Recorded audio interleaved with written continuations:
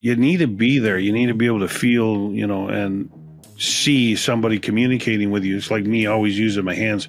I'm always speaking with my hands. It's so critical. What do you think are some of the key strategies to kind of help maintain cohesion? I mean, in the company culture, we've talked about this a little bit, but if it's predominantly remote work, how do you keep that culture together? So we've shifted that a little bit for 24. We've put on our target to reconvene, to connect, to actually be face to face. We know this type of conversation on a screen has about a 7 or 8 or 10% of value in our communication. Body language is 30-40%. So you need to be there. You need to be able to feel, and see somebody communicating with you. It's like me always using my hands. I'm always speaking with my hands. It's so critical.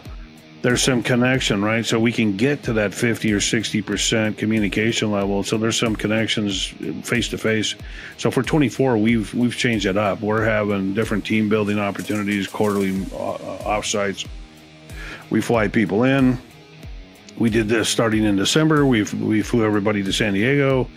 We spent time together in an offsite, did some strategic planning. We did some goal setting. We did some team building events. So for us to have that connection again, we definitely are going to be reconvening, meet together. That's important for us.